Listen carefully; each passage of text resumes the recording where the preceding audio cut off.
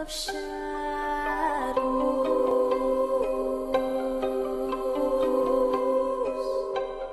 Hi my angels, it's Haley Reese and welcome back to my YouTube channel. I am so excited that you guys are here and I hope that you are having an absolutely fantastic morning, afternoon, or night, whatever it is for you when this video finally reaches you. Today's video, you guys, is one that I am so excited to dive into because we are going to be diving into something that I hadn't heard of up until this point, and that is the red-eyed children and why you should never call out for them.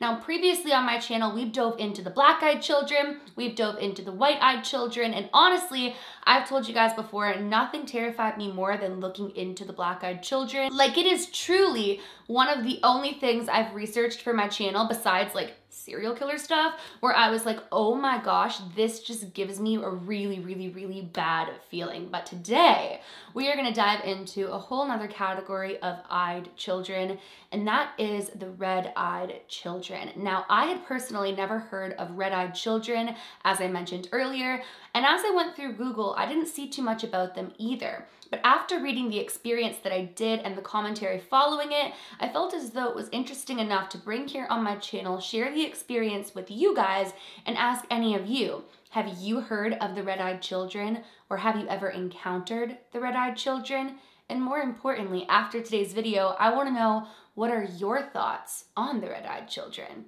So without further ado, sit back, relax, maybe turn a light on because things are about to get chilling. Before we get into today's video though, I would just very quickly like to thank today's video sponsor, Harry's. Now let me just tell you guys, I have worked with Harry's in the past quite a few times, and Harry's has completely changed my shaving game. I absolutely love the quality of the blade, and to be honest with you, my skin has never felt softer after shaving than with my Harry's razor. Now, some people think of Harry's as a men's brand. However, they make razors with a smooth, comfortable shave at a fair price for absolutely anybody. There's no pink tax, there's no outrageous price tags, just premium quality at an affordable price, which I absolutely love. And better yet, Harry's gives 1% of their global sales to nonprofit organizations. Harry's has the low price of just $2 per refill and a 100% quality guarantee. They stand behind their blades so much that they have a 100% money back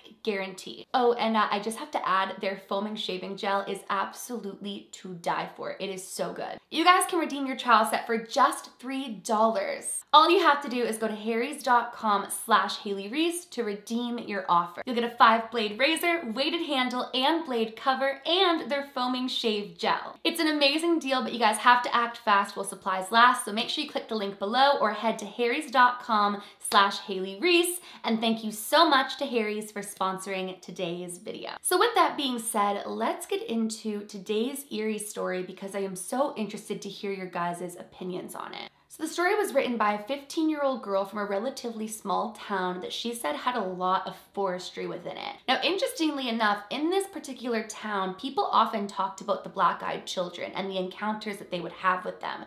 So much so that it was almost a story that parents told their kids growing up and advised them if they were ever home alone and some kids came knocking on the door that they didn't know, do not open the door. But it wasn't until one day at school a rumor began circulating that a girl in her grade had seen what she called the red-eyed children and said that anybody can see them, all they have to do is call upon them. Now, initially, she didn't want to ask this girl about her experience. In fact, her parents were a part of the group of parents who had told their kids to beware of black-eyed children and to beware of anything that seemed unsafe or unsettling, that there were mysteries in the world that we don't all understand. So at first, the rumors were just floating around, and the writer of this story, which by the way is anonymous, just continued on trying to avoid them as much as possible. But it wasn't until a sleepover with a group of friends from her school that they began talking about the red-eyed children, and her curiosity was piqued. Suddenly, she wanted to know more about these red-eyed children, how people were seeing them, and why they had to be called upon, whereas black-eyed children pretty much just showed up. So one of the girls in the circle began explaining that it all started with a girl in their grade who had been curious about the black-eyed children and actually met some black-eyed children. When she supposedly met said black-eyed children, they didn't speak too much. All they wanted to do was come in. But when she asked if they were evil, they told her they weren't as evil as the red-eyed children. And when they realized that she wasn't going to let them in, the children just walked away. Now, all night, supposedly this girl was wondering, who were the red-eyed children? She tried to Google. She couldn't find anything on the red-eyed children. So she decided to take matters into her own hands and summon forth the red-eyed children for herself. Supposedly at night, she prayed to whomever was listening that she could have an encounter with the red-eyed children. Rumor had it that she did this to be the toughest and the coolest in the school, the bravest, so to speak, who not only came face to face with the black-eyed children, but wanted to come face to face with what was even more evil, the red-eyed children. And so night after night, she summoned and called out for the red-eyed children, begging them to come. Now the girl said that she couldn't explain what had happened with the red-eyed children, but that they were the children of Satan himself, and that their eyes glowed a deep red. But even creepier, she said that once you summoned them, their eyes weren't always red, as the black-eyed children's eyes were always black. They could deceive you and change their eyes, but when they became angry with you or wanted to take control of you, their eyes would glow red. Now the girl at the sleepover explained that everybody at school thought it was nothing but a rumor, but that one by one, children in the school were having experiences, and when they would pry at these children and ask them what it is that the red-eyed children wanted and what it is that they would say that they couldn't say, but that they were the children of Satan himself, which became a theme amongst all of them. Now, the entire sleepover, the author of this story, the person who wrote this story, said that the entire night she couldn't sleep. She tossed and she turned and she tried not to think about them. She imagined that much like the black-eyed children, the more she thought about them, the more power she gave them. So she tried to push them to the back of her mind, but the more that she tried to suppress them, the more that she kept wanting to know more and wanting to know what it was that these red-eyed children were telling them. So as time went on, she became more and more curious about these red-eyed children. She wanted to know more about them. She wanted to know what it was she was missing out on that the other kids knew and why it was they couldn't speak about it. So one night, she waited until close to 3 a.m. and she called out for the red-eyed children. Now, nothing happened that night, she said. She actually had a very peaceful sleep and woke up the next day kind of calling BS on the entire thing. 3 nights went by and absolutely nothing happened. But that's when the next paragraph leads into the fact that the red-eyed children are seemingly real.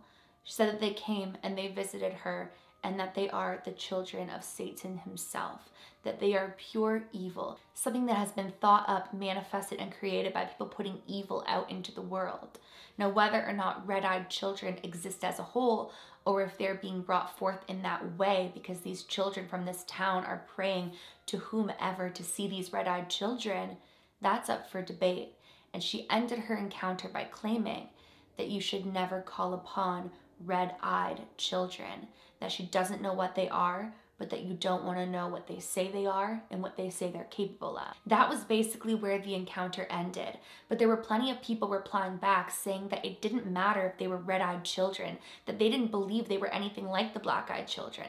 They believed that the black-eyed children were actual entities out there, but they believed that the red-eyed children were a product of summoning forth something dark, dark forces, and that Satan and the devil can take form of anything. I mean, if you think about it, the devil was once an angel. The devil in disguise is such a common phrase because, I mean, demons and demonic entities can disguise themselves as anything. So after I read this and after I read all the different comments on this, I started to get to thinking, I believe the same thing as those commenters. I think that the red-eyed children were something that these children were manifesting and wanting to bring forth what people were calling the children of Satan.